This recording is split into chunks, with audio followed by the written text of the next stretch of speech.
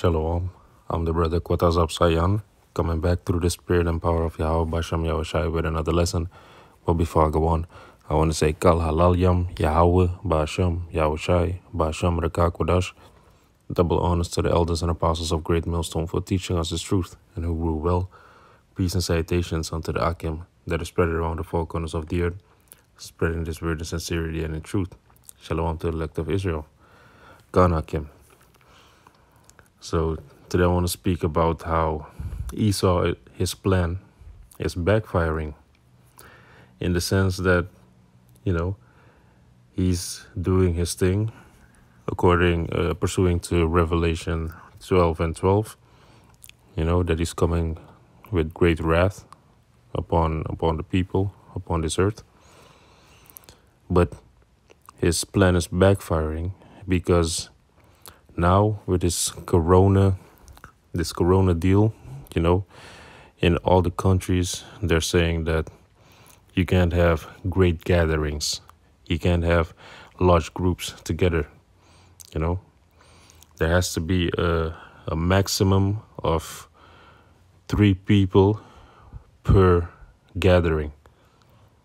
First he was saying that it should be no gatherings bigger than 100, no gatherings bigger than 10, and now he came to no gatherings bigger than 3. So in essence, what does that mean? The camp has to be split up. Now where you have one big camp, the brothers split it up into 3-4 camps. And what does this mean? That you can spread more truth, man. You could speak more truth. You could speak more. You could bring out more scriptures. So in that sense, Esau's plan is backfiring because the brothers are bringing out more precepts, or bringing out more prophecies. This word is being uttered even more. Where if it was one big main camp, now it's 2, 3, 4 camps. Uttering to Yahweh Hashem Yahushai, prophesying. You see? So I want to jump to this scripture. This is the book of 2 Corinthians 13 and 8. For we can do nothing against the truth, but for the truth. You see, and that's what's happening to Esau, because he is coming up on these people with great wrath, with his coronavirus and his 5G and everything that comes with it, and he wants to scare the people. So he's like, okay, everybody is supposed to stay in his house, and if you come outside, you can't be in larger groups than 3. Then you're supposed to have 1.5 meters distance from each other. So what do we do? Through the Spirit, we split up the camp, and then, the truth is coming out. The truth is still coming out. Come. Let's go to Matthew 18 and 20. Because this is what Yahushua said.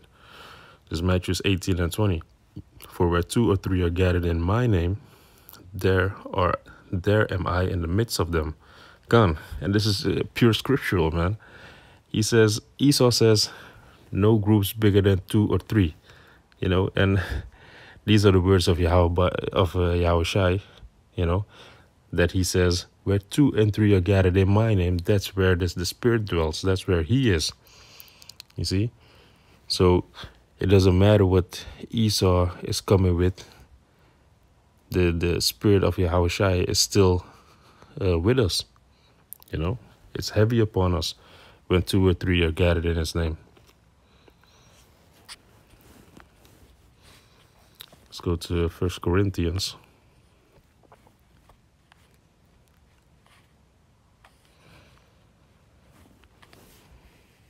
14.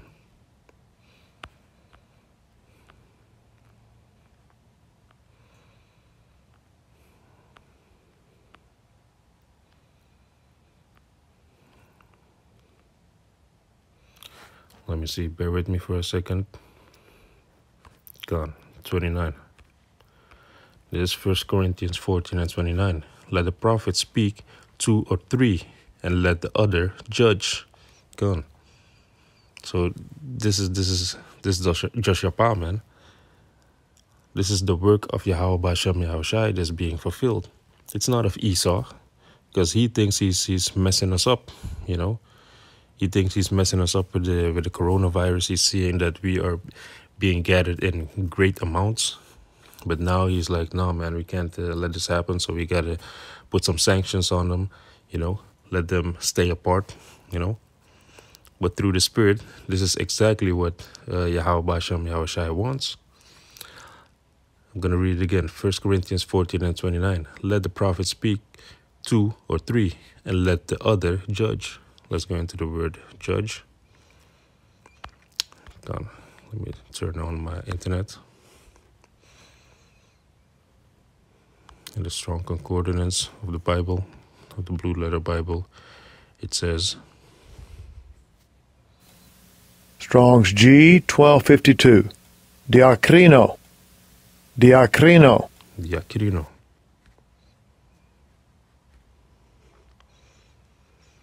Which means, in the outline of biblical usage, to separate, to make a distinction. You see? So when 2 or 3 prophets are speaking or coming with precepts, you know, then there is one that makes a distinction in what has to come out, in what has to be uttered, because we all are of the same body, so we all learn the same things, the same doctrine through the elder apostles of Great Millstone. So the precepts that we have are supposed to be the same. So if a prophet, if a brother comes out with some scriptures, then there is one speaker that discerns what has to be taught, what has to come out, what has to be uttered. Let's go to the book of Romans.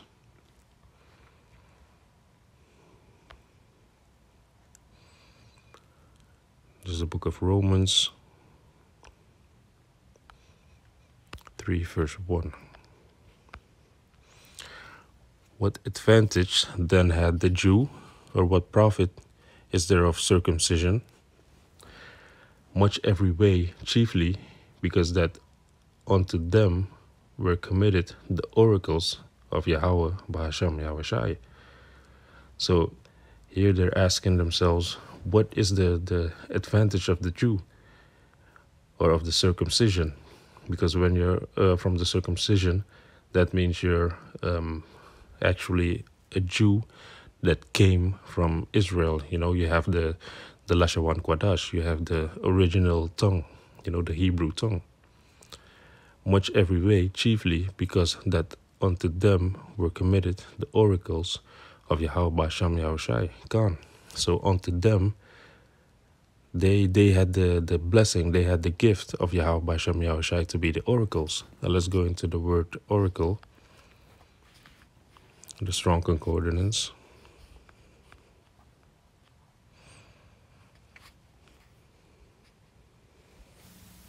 Strong's G 3051. Lagion. Lagion.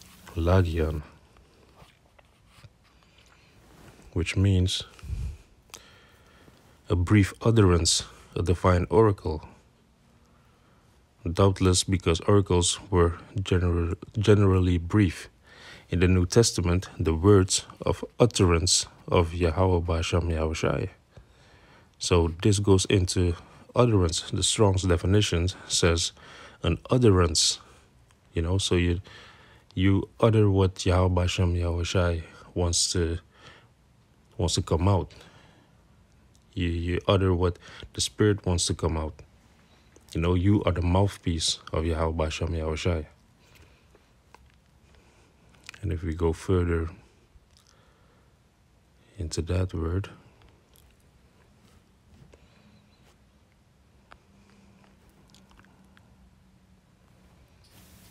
Strong's G 3052. Lagios. Lagios. Lagios, which the outline of biblical usage says, learned, a man of letters, skilled in literature and the arts. skilled in speech, eloquent, rational, wise. The Strong's definition also says fluent, an orator, eloquent. So that's the speaker. You have 2 or 3 prophets standing in front of the camp. 2 are reading, and 1, he utters the words of Yahweh B'Shem Yahweh Shai. He's eloquent. He's the mouthpiece. Do you understand? So let's go into this word, the root word. Strong's G 3056. Logos. Logos. Logos. The outline of biblical usage says speech, word uttered by a living voice. You see? Doctrine, teaching. So you get the point. So you have, according to Esau, 2 or 3 should be gathered. Okay, that's what we're doing. And then we have two readers, or 1 reader, and then 1 that judges, 1 that's the oracle, 1 that speaks. You have 1 speaker. So going back to the first scripture,